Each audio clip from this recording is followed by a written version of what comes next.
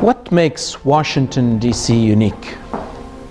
You may already know that Washington, D.C., that is the District of Columbia, was designed and planned on a map to be the capital of the United States of America. But did you know that Washington, D.C. is filled with hidden, almost mysterious symbolism that only the initiated eye can truly see? Why is the Capitol, seat of the Congress of the United States, considered a temple of liberty? Why is the statue on top of that dome, Freedom Statue, facing east? Why is the monument to George Washington an Egyptian-styled obelisk? Allow me to take you on a journey to Washington, D.C. and help you uncover the hidden mysteries behind the design and architecture of the world's most powerful capital city.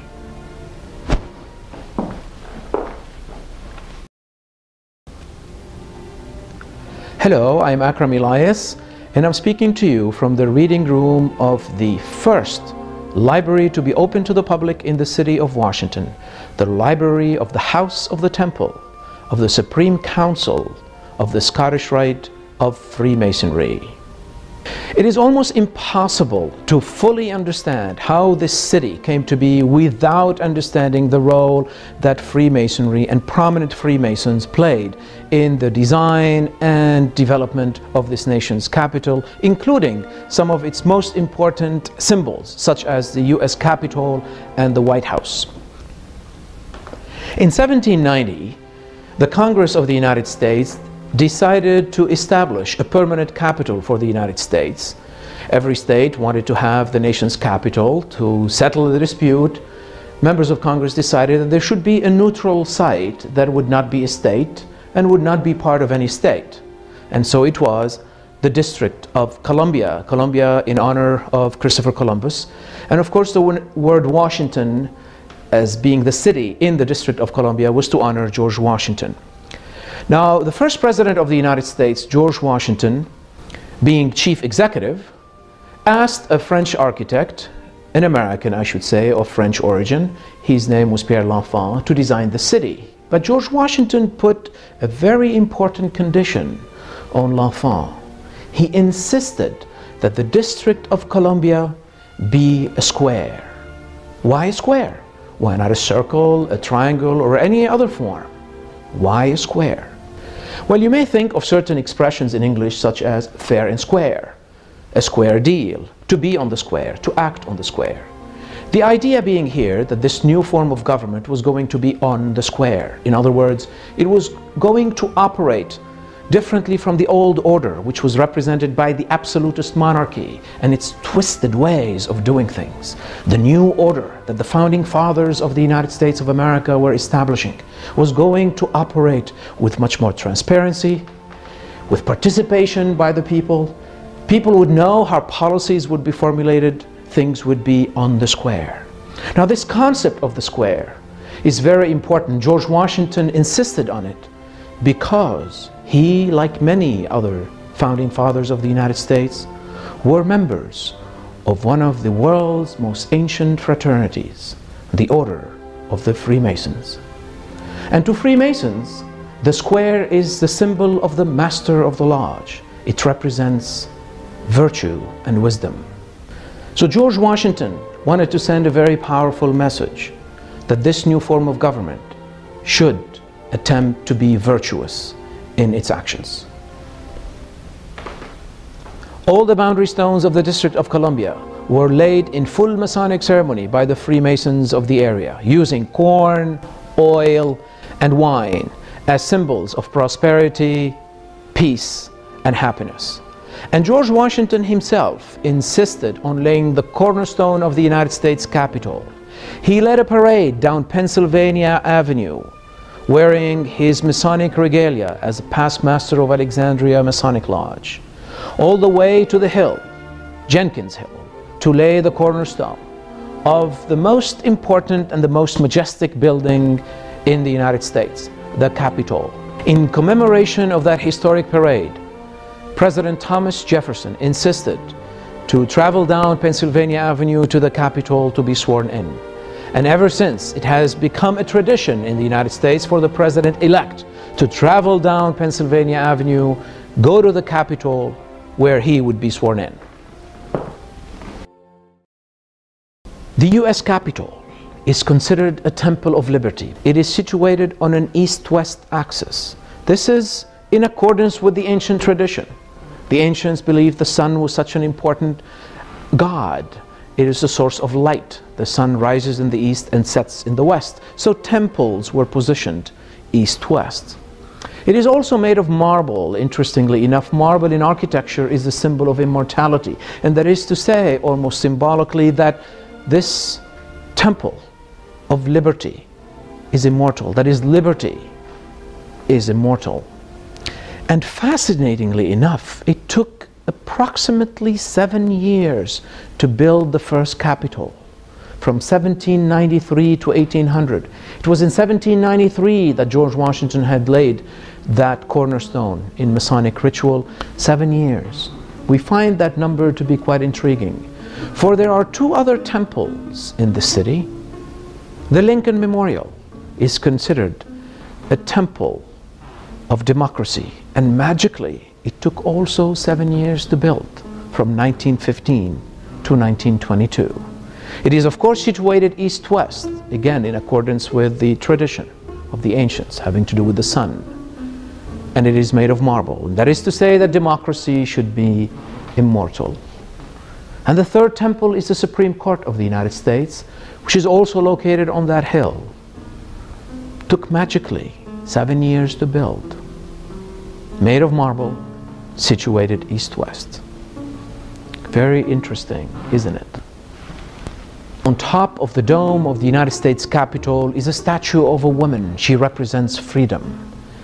But if you take a close look at it, you will see that she's facing away from the National Mall.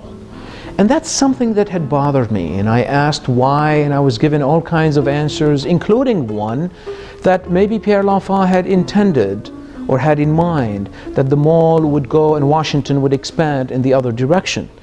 But I found that to be nonsense.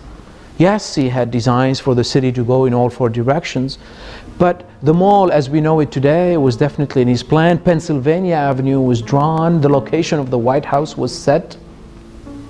So it couldn't be that. It had to be something else. And then I discovered, of course, that the sculptor, Thomas Crawford, is also a Freemason. Quite interesting, because as you look at the statue now, she's really facing east. East being the source of light. In Freemasonry, east is the source of light, because the sun rises in the east. So the idea here is that freedom is the result of enlightenment. So freedom faces east. Why is that important? Because Freemasonry teaches that a person can truly become free only when he or she is able to defeat the 3 enemies of the free mind. And those are ignorance, fanaticism, and tyranny. And those can only be defeated by the persons seeking more light, becoming enlightened through more knowledge to defeat them. The Lincoln Memorial is designed as a Greek temple. It should remind the viewer of the Parthenon, the famous Greek temple on the Acropolis of Athens. Why is that? Simple. Henry Bacon, the architect, argued that only once in the history of the United States democracy as a system was endangered. Of course, because of the fight over slavery, which led to a secession and a terrible civil war from 1861 to 65. Lincoln, who was president, having won the war, abolished slavery and kept the unity of the country, saved democracy. So his memorial is not a simple monument, it is a temple of democracy. And since we credit the ancient Greeks for having invented the concept of democracy, it is designed as a Greek temple and took magically 7 years to build. This magical number 7, which we find behind the Temple of Democracy, the Lincoln Memorial, the Capitol building, the Temple of Liberty, and the Supreme Court of the United States, a Temple of Justice. did not come out of thin air. Interestingly enough, we find that the Freemasons value much the number 7 because the temple of King Solomon, according to the Judeo-Christian tradition, was the first temple to be erected to the monotheistic God in that tradition. And according to the Bible, it took 7 years to build. So magically, these 3 temples, each one of them, took 7 years to build. Now, of course, number 7 has powerful esoteric meanings. We look at the sun and we see the 7 colors of the spectrum coming together to form white light. So number 7 is very important when it comes to the natural order of the universe. As one enters the Lincoln Memorial, one sees the statue of Abraham Lincoln seated on a pedestal. Indeed, that pedestal is an altar. For Abraham Lincoln was assassinated at the end of the Civil War, and Daniel Chester French, the sculptor, argued that Lincoln gave literally his life away for the sake of democracy. So he symbolically became the sacrificial lamb on the altar of democracy in the temple. Powerful symbolism, and that explains why Martin Luther King, back in the 60s, came in front of that memorial to give his most famous speech, "I Have a Dream." And ever since, citizen groups, whenever they organize major protest marches, they like to come in front of the Lincoln Memorial, a temple of democracy. But looking at the other end, they see the Capitol building on the other side of the mall, a temple of liberty. What better place between both temples, the Temple of Liberty and the Temple of Democracy, to hold such demonstrations and marches? There's something more intriguing about the statue of Abraham Lincoln, and it has to do with yet another concept that is espoused by the teachings of the fraternity, not solely by the fraternity of the Freemasons.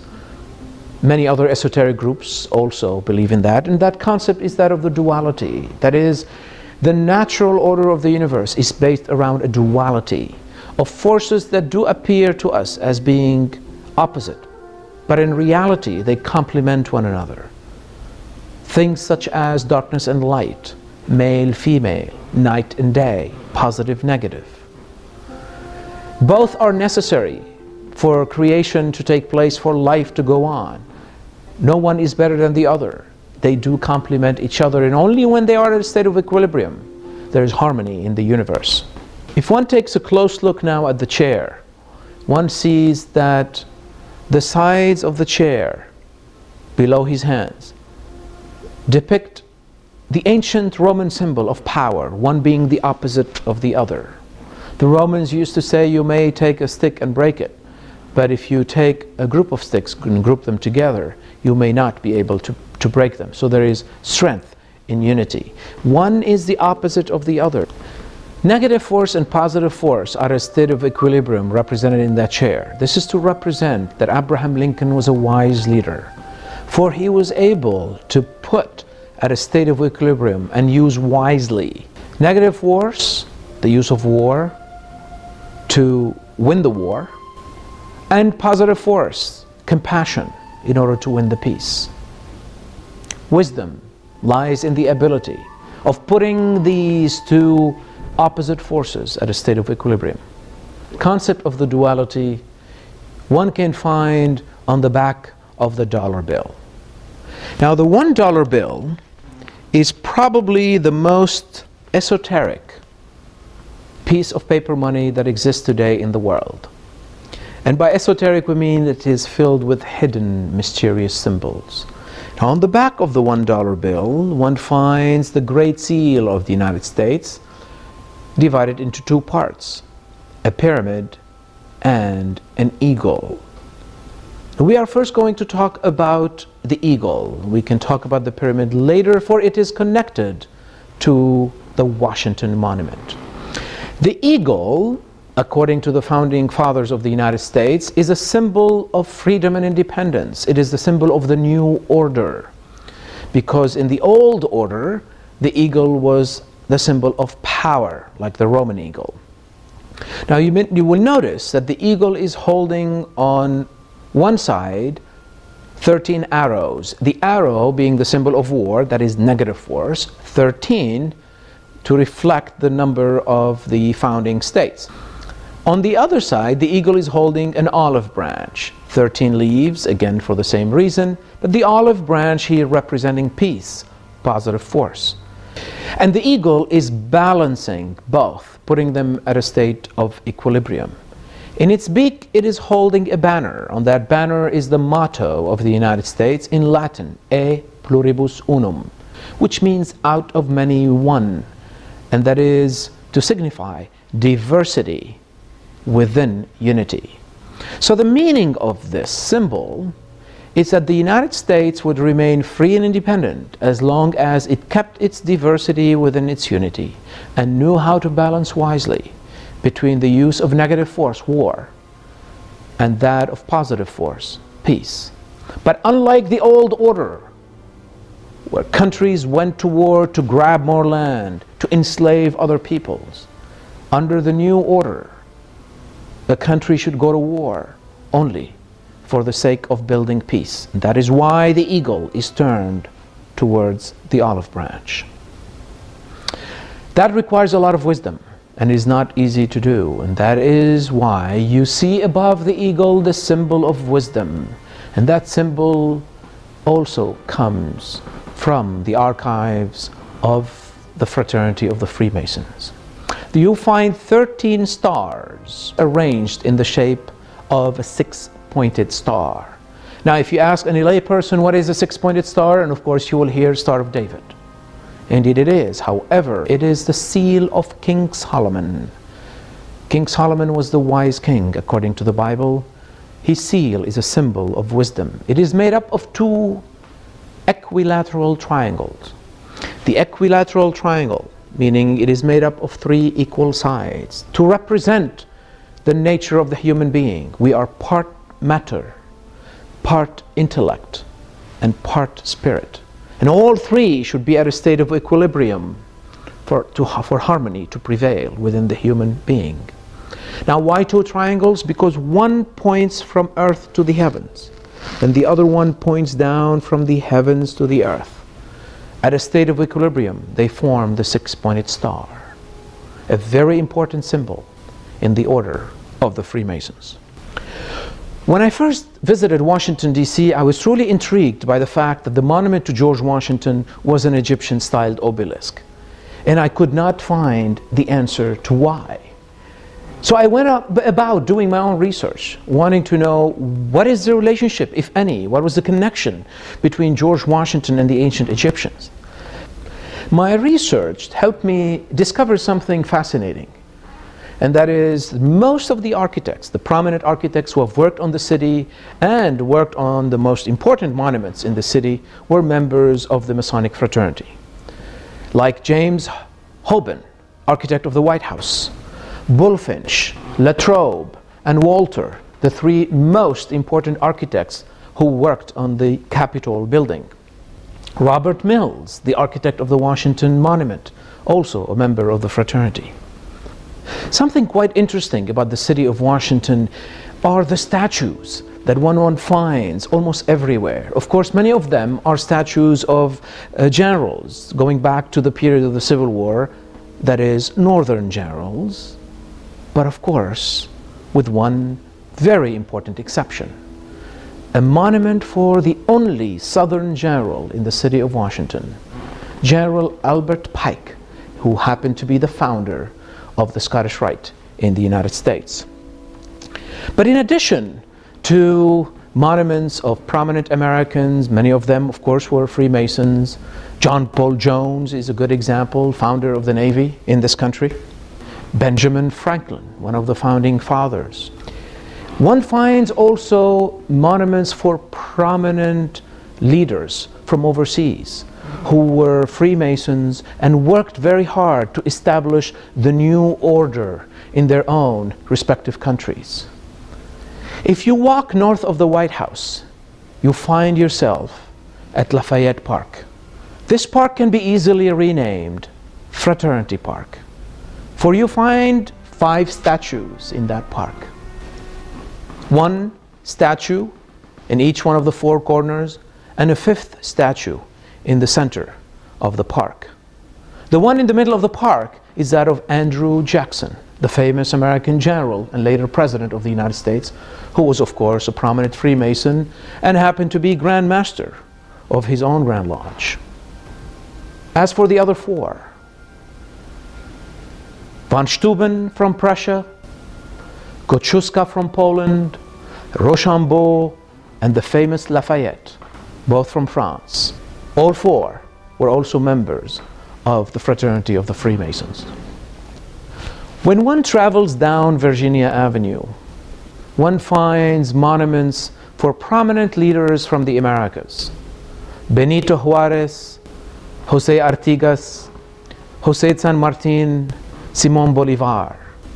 4 of the most important leaders who fought for establishing the new order in their respective countries and in the region, from Mexico to Bolivia to Ecuador, Chile, etc. Each one of them happens to be a member of the Masonic order.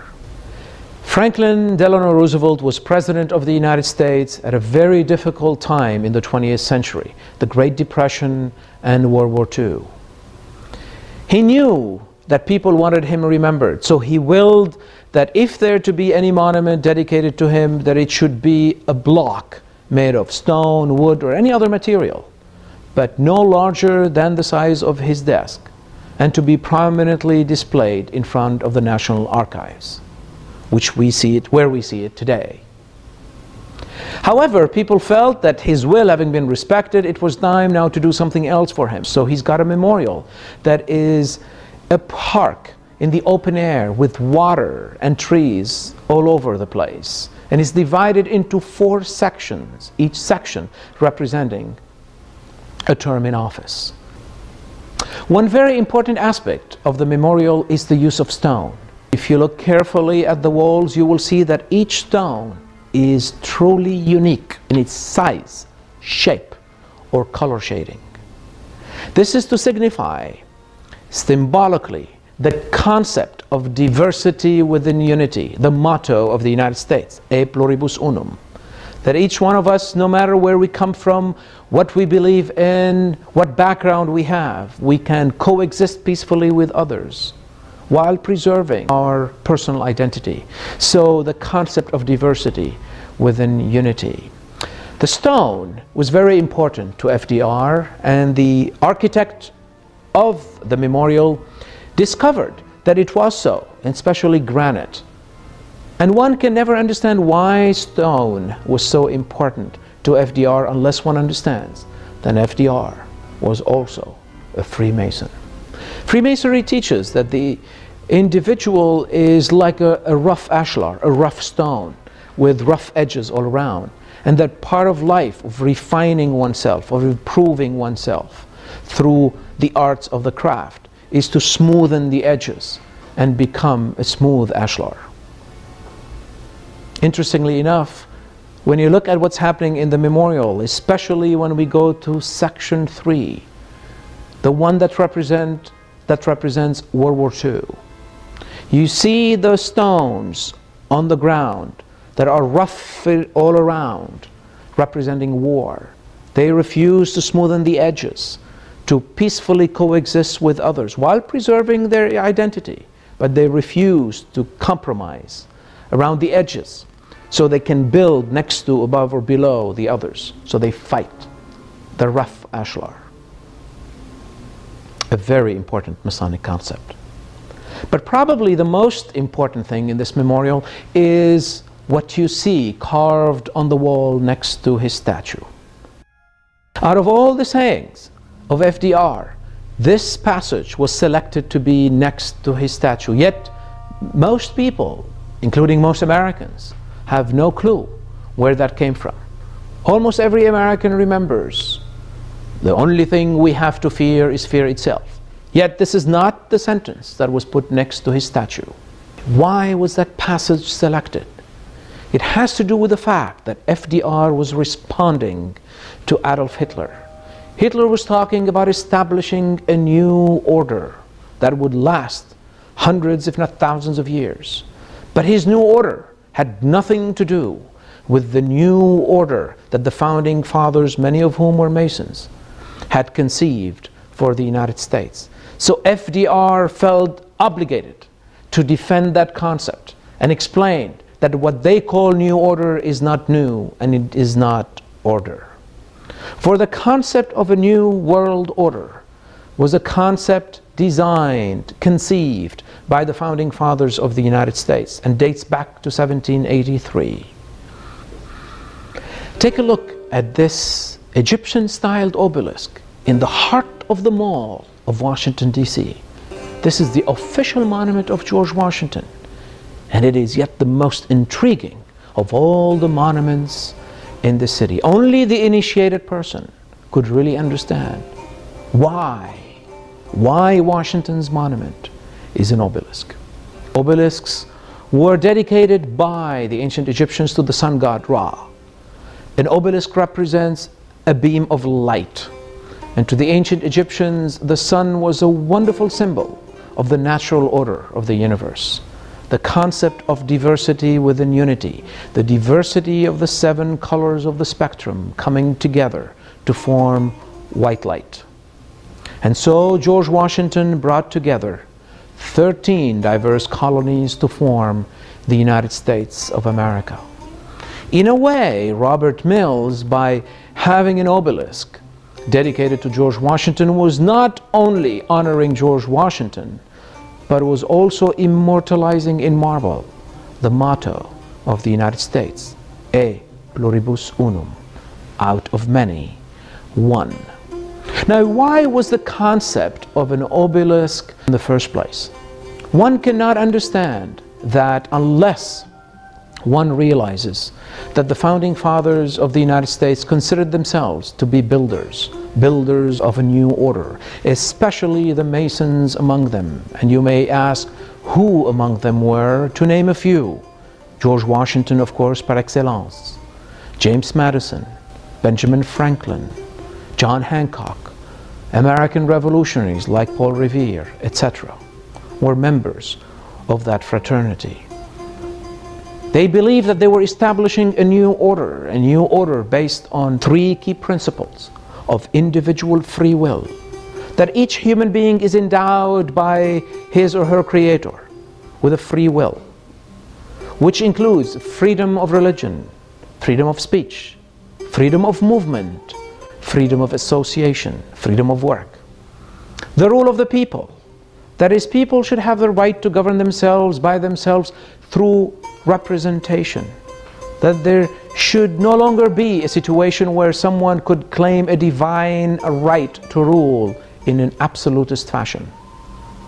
And the rule of law, that there should be a written law that has the consent of the governed, and people would know that no one would be above the law. These are the 3 pillars of the New World Order they were talking about, and dates back to 1783. So the founders adopted the pyramid and the obelisk as symbols of this new world order to be built. We see the obelisk in the city of Washington, dedicated to President George Washington because he was the builder par excellence. After all, remember, a Freemason is a free builder, that is, a free thinker who is trying to build a better world. The pyramid you find again on the back of the $1 bill. It is the other half of the Great Seal of the United States. And it is below the pyramid that one finds the Latin expression Novus Ordo Seclorum, which means new order for the ages, or new world order. One finds this also carved on the marble walls of the Senate's chamber in the United States Capitol building. Why the pyramid? It is in a way to state that this new world order is not easy to build. It is as difficult as building the pyramid. It takes time, energy, effort, knowledge. And very important about the pyramid, as you see, it is unfinished. For it is impossible to say that the building process is over. It is never over. In a democracy, the building continues constantly without an end, without reaching perfection, for perfection is only to the deity. Another very interesting thing about the pyramid is the base, the first layer one sees in Roman numerals, the year 1776. This is again the founders reminding future generations of Americans that they, i.e. the founders, were simply laying the first layer, that much building has to take place. And indeed, if you think about the history of the great experiment, it is in constant evolution. And every generation of Americans would have to participate, be active in it, to make sure that the building process continues. One last thing we can see above the pyramid is an eye within a triangle and light coming out of it. It's a mythological symbol representing the deity. And one may wonder, why did the founders adopt that?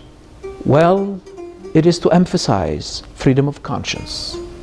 For if you're a Jew, a Christian, or a Muslim, a monotheist, you can interpret that as the symbol of the omnipotent, omnipresent God, the source of light that sees everything. If you're a Buddhist, this could represent the source of inner light. This could be the third eye of wisdom that sees above the duality and puts things at a state of equilibrium and in harmony. It is to emphasize freedom of conscience. Another interesting thing about the Washington Monument has to do with its measurements. It is 555 feet in height and 55 feet by 55 feet at the base. All fives. I wonder why? Why number 5?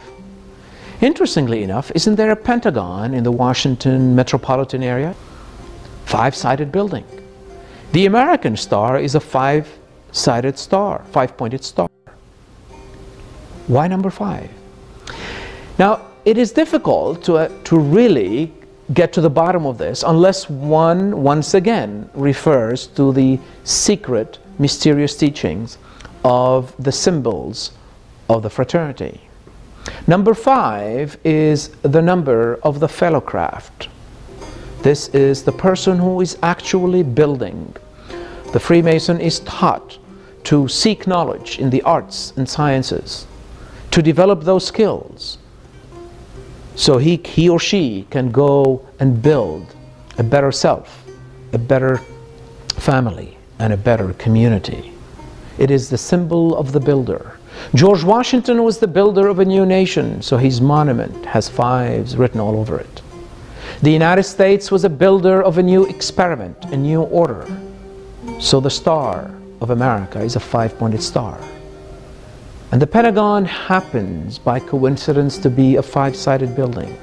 Maybe it is to say that this country should not be going to war in order to expand, to enslave other people, as it used to be done under the old order. But it should go to war only for building the peace and the new order. Another intriguing fact about the city of Washington has to do with the location of the Jefferson Memorial. Part of the Potomac River had to be reclaimed. About 6 years of work was done to position the Jefferson Memorial where it is, across from the White House. It was President Franklin Delano Roosevelt, a Freemason, who commissioned the work of the building of the memorial of Thomas Jefferson. And interestingly enough, the question has to do with why that location.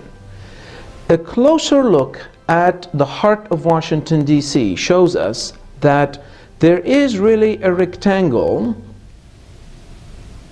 going in that direction. If we were to continue down the river this way, past the Lincoln Memorial, all the way here, going up by the White House, straight all the way here, then coming back to the Capitol. This rectangle is positioned east-west. In the east is the Capitol. In the west is the Lincoln Memorial. In the south is the Jefferson Memorial. And in the north is the White House. This rectangle is pointing east-west. It is designed as if it were a lodge room. Lodges are positioned east-west, and in the east is the position of the master of the lodge, that is the source of light and wisdom. And in this case, talking about the system of government in this country, and of course the building of Washington, D.C., the Capitol is in the east. That is the source of light, of freedom and democracy in this great experiment comes from the legislative branch, the Congress of the United States. Now, interestingly enough, the Lincoln Memorial is in the west. And the positioning here has to do with, again, the movement of the sun. The sun rises in the east, sets in the west, and the cycle of light continues. Abraham Lincoln, having saved democracy as an order, as a system in this country, the cycle of freedom and democracy has continued in this country. So it makes sense to have the Lincoln Memorial positioned in the west. The Jefferson Memorial becomes in the south. Now, at meridian, at noon, the sun is in the south. It is high up, as if Jefferson is standing above the city, watching over the city, making sure that everything is fine. He's the one who drafted the Declaration of Independence of the United States and enunciated those very important ideals and principles upon which the system was founded, as if he's watching over the city, making sure those ideals and principles are being respected. And finally, the White House is right here in the north. Now, that northern location is very important. In a Masonic lodge, this is where the candidate for initiation is placed.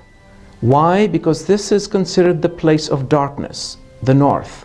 Where did this come from? It came from the ancients. Again, it has to do with the ancients around the Mediterranean region. The people there saw the sun rise in the east, set in the west, and at noon be in the south. They could not see it in the north. So esoterically, they deemed the north as the place of darkness. And in those ancient ceremonies, any candidate for initiation in the secret societies of the times would be positioned in the northern part of the room, and the person would travel in his initiation to the east to get the light. That's part of the initiation. And interestingly enough, that's what happened in a Masonic lodge. So if we look carefully now at the positioning of the White House vis-a-vis the Capitol, and this is Pennsylvania Avenue, we know that the president-elect leaves the White House, travels down Pennsylvania Avenue to the Capitol where he is sworn in, as if he's getting initiated to get the light from there. This is to remind the president that he is not the Sun King. He's not the one who knows it all. He is like a candidate to be initiated. And it is the Chief Justice of the Supreme Court that administers the oath to remind the president that this is what the Constitution says. This is done according to the law. Another interesting fact about the rectangle is that we have two avenues here that cut across the mall. This is Independence Avenue, and this is Constitution Avenue. The only two avenues in the city that are truly parallel to each other, and they cut this rectangle east-west, as if there were two columns. Very important concept in Masonry, the two columns. And lastly, a closer aerial view of the city of Washington shows something fascinating that was completed by locating the Jefferson Memorial where it is. One can see clearly from the Capitol, Pennsylvania Avenue going all the way to the White House. And again from the Capitol, if one takes Maryland Avenue and keeps extending it all the way to the Jefferson Memorial, you have the compasses. And then from the White House to the Lincoln Memorial, and from the Lincoln Memorial to the Jefferson is the square. the square, and the compasses, the universal symbol of Freemasonry. And a last fascinating point about this, right here we see the monument for George Washington. And if one were to color it right now and just give you the color black to make it fit with the rest, and you put the letter G right here at the base of the Washington monument, you end up having right here the position of the G, the great geometer. G is the symbol for the deity. And the universal symbol of Freemasonry in the United States is thus complete. George Washington is remembered in Washington, D.C. as a general and a president. As a general, he set an extraordinary precedent in this country. Having won the War of Independence, the people, many among them, wanted him to be king. George Washington is often referred to as the man who would be king. He not only refused to be king, but more importantly, he ordered the soldiers to return to their homes. He resigned his commission as general and told the soldiers to obey the civilian authority. And for 6 years, from 1783 to 1789, not a single coup in this country, all because of George Washington and what he did. He was a simple man. He never let power get to his head. He was later elected President of the United States, elected to a second term, and when people wanted him re-elected to a third term, he said no. He almost told people, learn to elect someone else. Much in this country is owed to George Washington. George Washington, founder of the United States, first in war, first in peace, and a great Freemason. Next time you visit Washington, D.C., seek out those hidden symbols. I guarantee you your experience will be much richer. Oh, and by the way, next time you sing or hear the words sung of the Star-Spangled Banner, do remember that Francis Scott Key, the author, was also a Freemason.